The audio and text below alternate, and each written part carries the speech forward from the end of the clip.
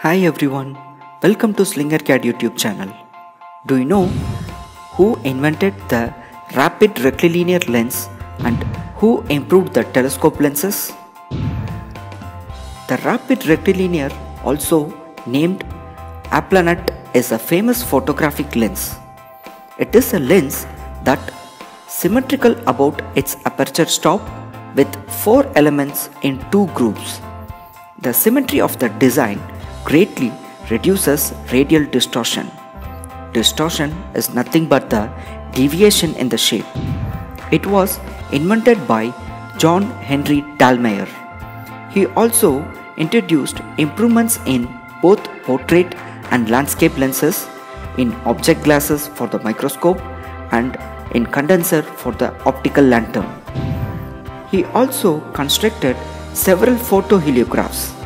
Heliographs are the devices that are used to observe the sun.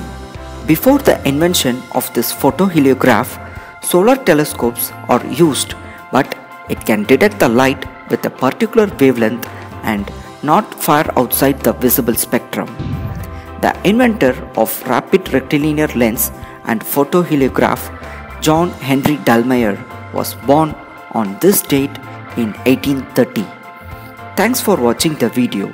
Hit the like button if you like this video. Stay tuned for more informative videos. Tomorrow, do you know who founded the HP company?